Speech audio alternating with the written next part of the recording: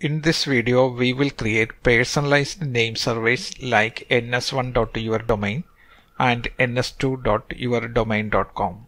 Domain name registrars use different names for private name servers. In GoDaddy, it is under the host names link.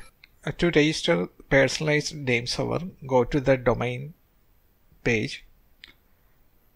This is the domain name. We need name servers ns1 and ns2 created.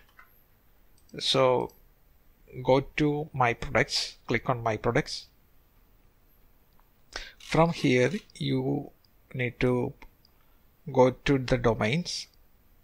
This is the domain. You can, if the domain is listed here, you can directly click on the manage link. Otherwise go to manage all. Then search for the domain name. That will list the domain name. Click on the domain name.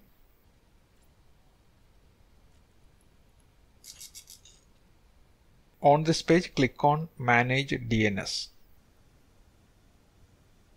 Scroll down.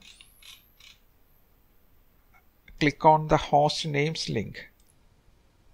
Here you can create personalized name servers. Click on Add ns1, then enter IP for the name server. This is the IP address we will be using.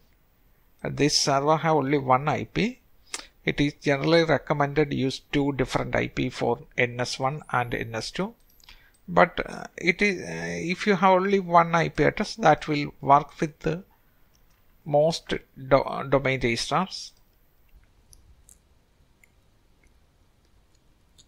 Now click on add again to add ns2.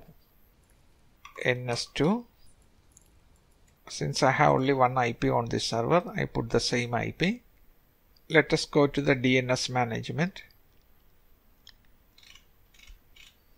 We can now change the name server from this GoDaddy default name server to newly created name server. Click on the edit my own name servers. Now you can use these two name servers here.